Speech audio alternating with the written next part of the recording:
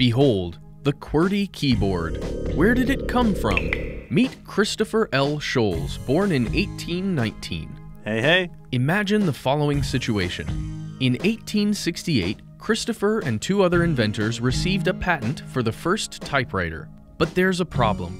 The keys on the typewriter are in alphabetical order.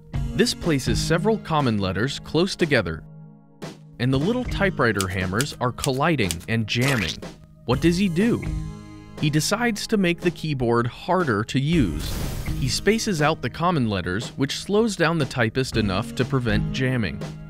We are still using this inefficient keyboard today, 140 years later.